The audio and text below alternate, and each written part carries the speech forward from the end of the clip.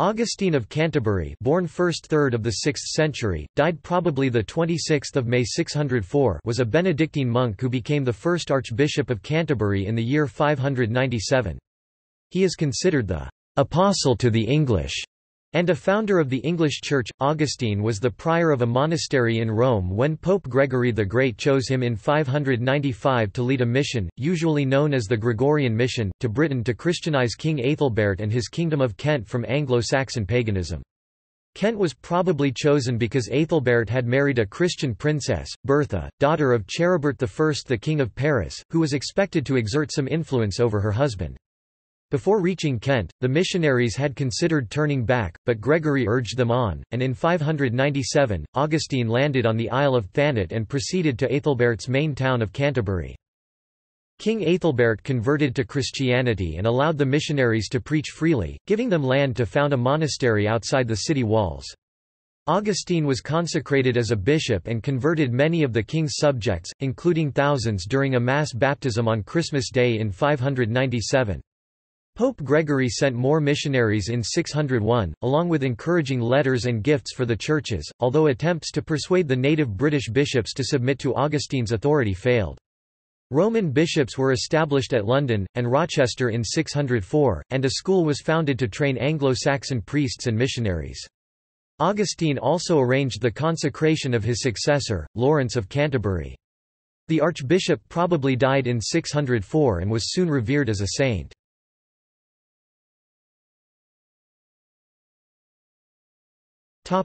Background to the mission.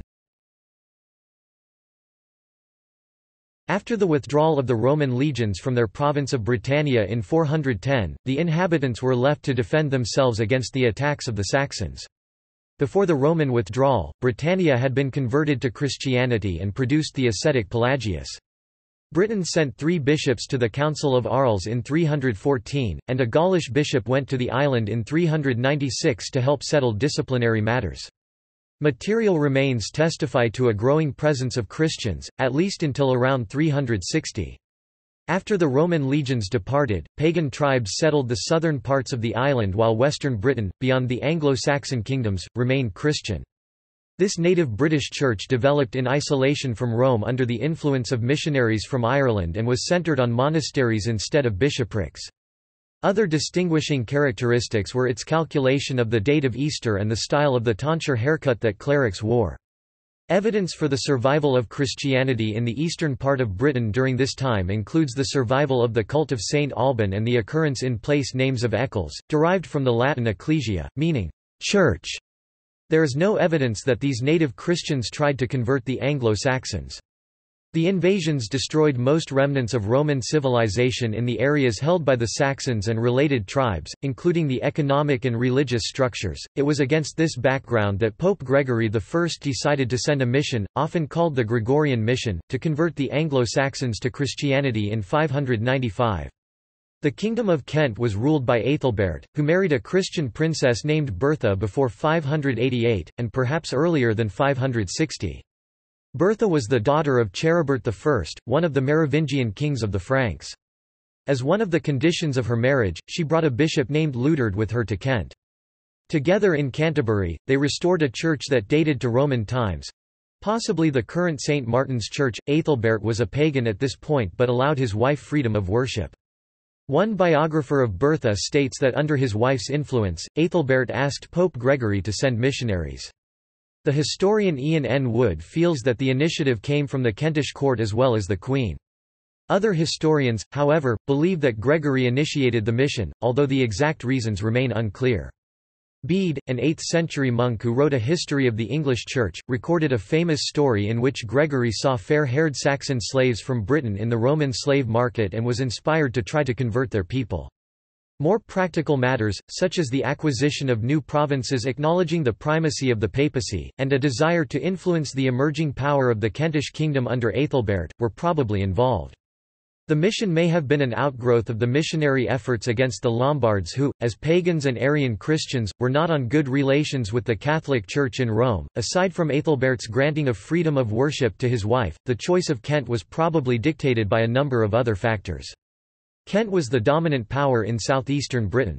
Since the eclipse of King Ceawlin of Wessex in 592, Aethelbert was the leading Anglo-Saxon ruler. Bede refers to Aethelbert as having imperium overlordship south of the river Humber. Trade between the Franks and Aethelbert's kingdom was well established, and the language barrier between the two regions was apparently only a minor obstacle, as the interpreters for the mission came from the Franks. Lastly, Kent's proximity to the Franks allowed support from a Christian area.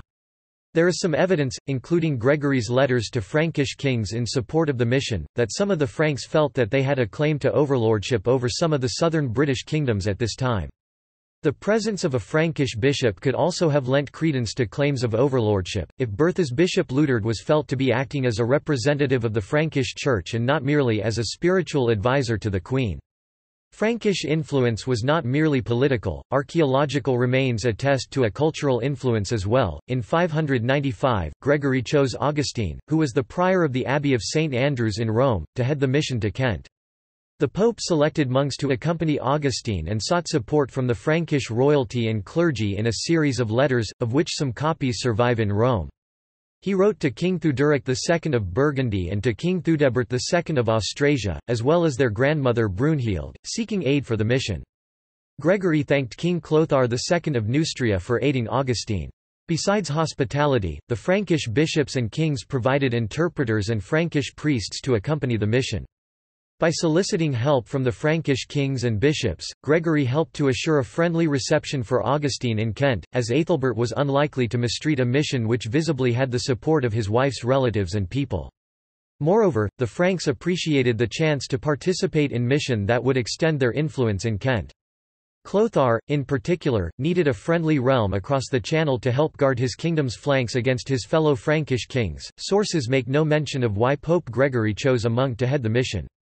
Pope Gregory once wrote to Aethelbert complimenting Augustine's knowledge of the Bible, so Augustine was evidently well educated. Other qualifications included administrative ability, for Gregory was the abbot of St. Andrews as well as being pope, which left the day-to-day running of the abbey to Augustine, the prior.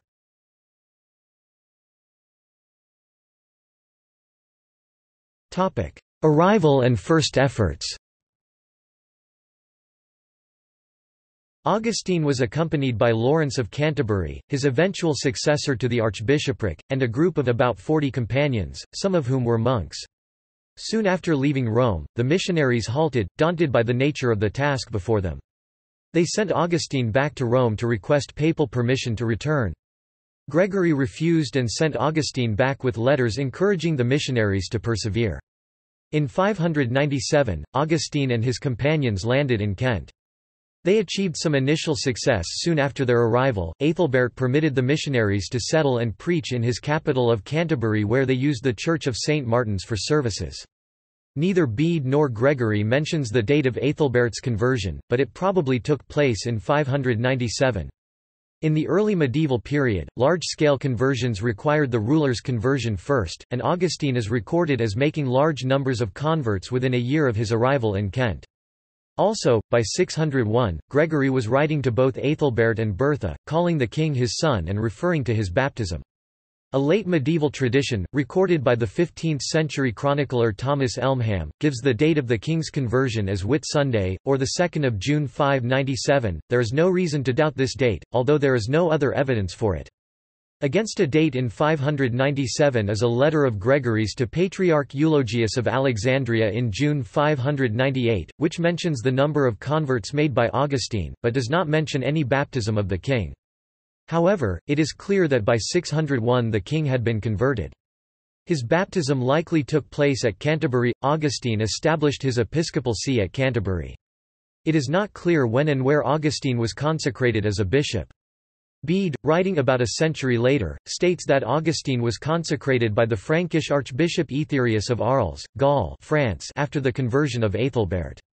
Contemporary letters from Pope Gregory, however, refer to Augustine as a bishop before he arrived in England.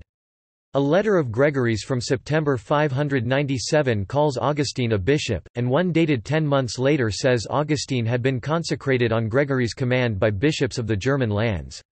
The historian R. A. Marcus discusses the various theories of when and where Augustine was consecrated, and suggests he was consecrated before arriving in England, but argues the evidence does not permit deciding exactly where this took place. Soon after his arrival, Augustine founded the monastery of Saints Peter and Paul, which later became St. Augustine's Abbey, on land donated by the king.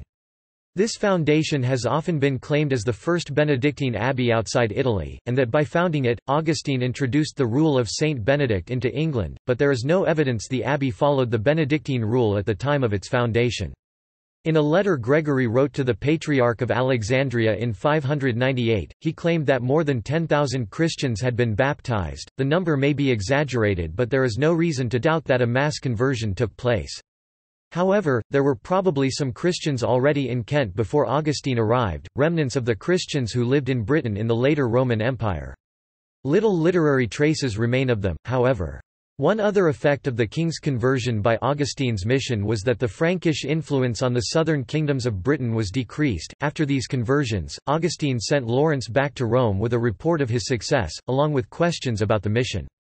Bede records the letter and Gregory's replies in chapter 27 of his Historia Ecclesiastica Gentis Anglorum. This section of the history is usually known as the Libellus Responsionum. Augustine asked for Gregory's advice on a number of issues, including how to organize the church, the punishment for church robbers, guidance on who was allowed to marry whom, and the consecration of bishops. Other topics were relations between the churches of Britain and Gaul, childbirth and baptism, and when it was lawful for people to receive communion and for a priest to celebrate Mass. Further missionaries were sent from Rome in 601. They brought a pallium for Augustine and a present of sacred vessels, vestments, relics, and books. The pallium was the symbol of metropolitan status, and signified that Augustine was now an archbishop unambiguously associated with the Holy See. Along with the pallium, a letter from Gregory directed the new archbishop to consecrate 12 suffragan bishops as soon as possible and to send a bishop to York. Gregory's plan was that there would be 2 metropolitans, one at York and one at London, with 12 suffragan bishops under each archbishop. As part of this plan, Augustine was expected to transfer his archiepiscopal see to London from Canterbury. The move from Canterbury to London never happened. No contemporary sources give the reason, but it was probably because London was not part of Aethelberht's domains. Instead, London was part of the Kingdom of Essex, ruled by Aethelberht's nephew Sebert of Essex, who converted to Christianity in 604. The historian S. Brechter has suggested that the metropolitan see was indeed moved to London, and that it was only with the abandonment of London as a see after the death of Aethelbert that Canterbury became the archiepiscopal see. This theory contradicts Bede's version of events, however.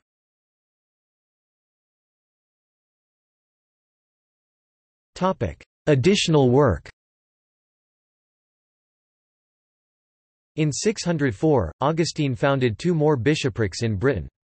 2 men who had come to Britain with him in 601 were consecrated, Mellitus as Bishop of London and Justus as Bishop of Rochester.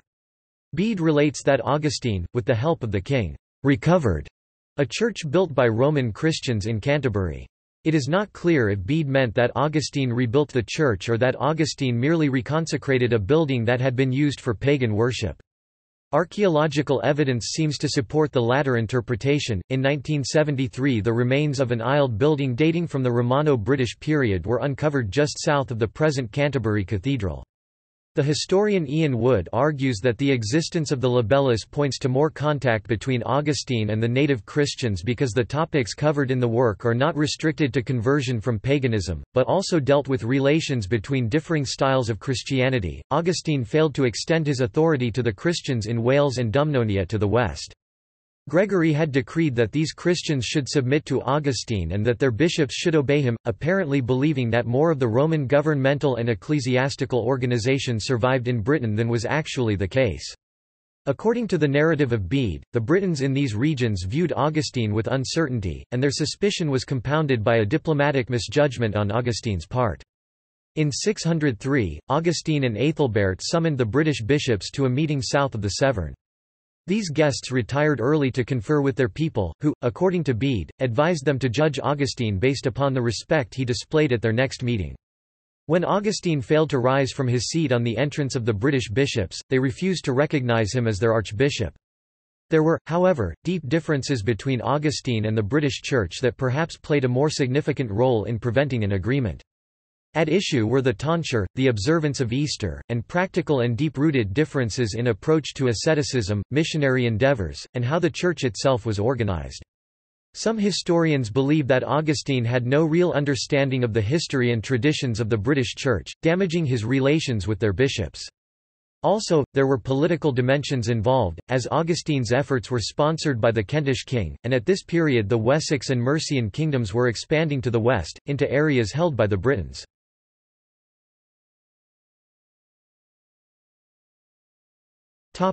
Further success. Gregory also instructed Augustine on other matters. Temples were to be consecrated for Christian use, and feasts, if possible, moved to days celebrating Christian martyrs. One religious site was revealed to be a shrine of a local Saint Sixtus, whose worshippers were unaware of details of the martyr's life or death. They may have been native Christians, but Augustine did not treat them as such. When Gregory was informed, he told Augustine to stop the cult and use the shrine for the Roman street Sixtus. Gregory legislated on the behavior of the laity and the clergy. He placed the new mission directly under papal authority and made it clear that English bishops would have no authority over Frankish counterparts nor vice versa. Other directives dealt with the training of native clergy and the missionaries' conduct. The King's School, Canterbury claims Augustine as its founder, which would make it the world's oldest existing school, but the first documentary records of the school date from the 16th century. Augustine did establish a school, and soon after his death Canterbury was able to send teachers out to support the East Anglian mission. Augustine received liturgical books from the Pope, but their exact contents are unknown. They may have been some of the new Mass books that were being written at this time. The exact liturgy that Augustine introduced to England remains unknown, but it would have been a form of the Latin language liturgy in use at Rome.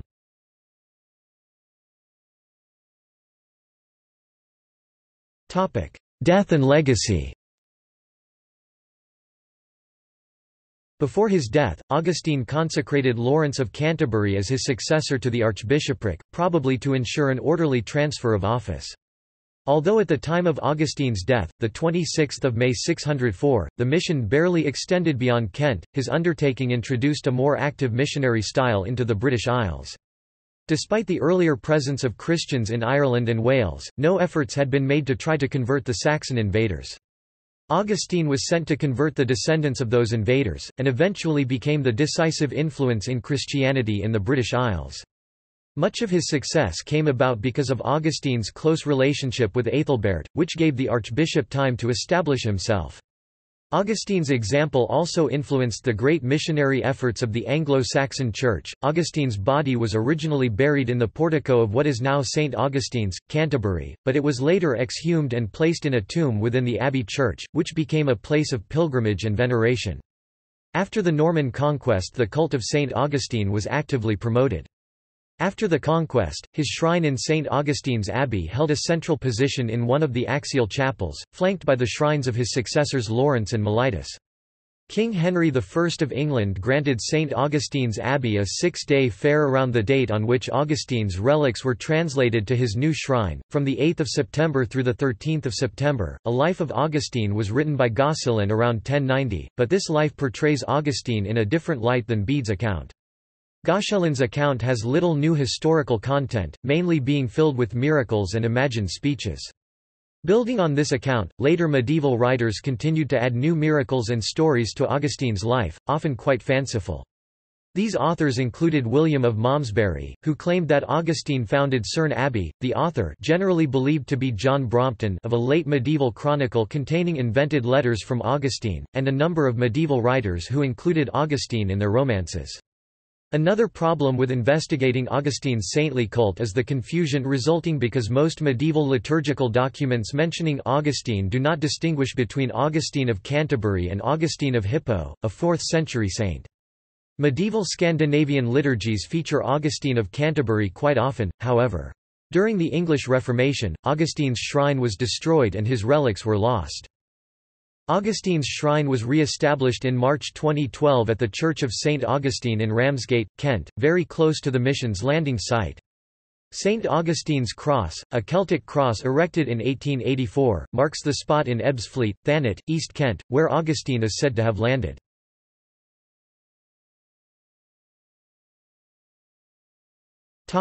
See also: List of members of the Gregorian mission.